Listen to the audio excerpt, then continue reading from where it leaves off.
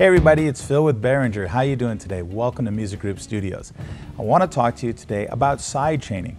Whether it's compression or a gate, there's a lot of fun things to do with side chaining, and I want to talk about it. So let's check it out. So on my screen here, you can see, this is on the X-Air products. You can see that right here on my channel strip, I have a noise gate, an equalizer, and a compressor. So on the noise gate and on the compressor, the last window on the right is the key source, and for side chaining. Now what side chaining means is I will have one signal here, but I'm using the dynamics of another signal to control this one. So if I were actually wanting to do a side chain compression and have, let's say, my voice control the kick drum for some reason.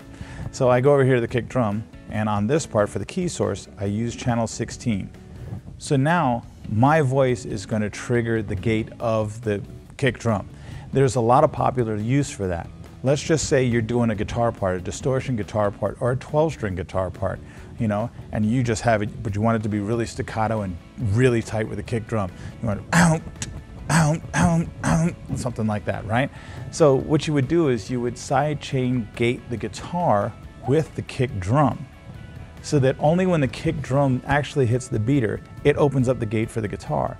And what's nice about that is the guitar, there's not all that sloppy ending on there or anything like that. It's just as tight as the kick drum. It's a real popular thing to do with bass and with guitar and the kick drum. Keeps it nice and tight and in the pocket. So this is a couple of cool things about side chaining on the X-Air series of mixers. For more information and media, please feel free to come visit us at Behringer.com. Thanks for joining us here at Music Group Studios.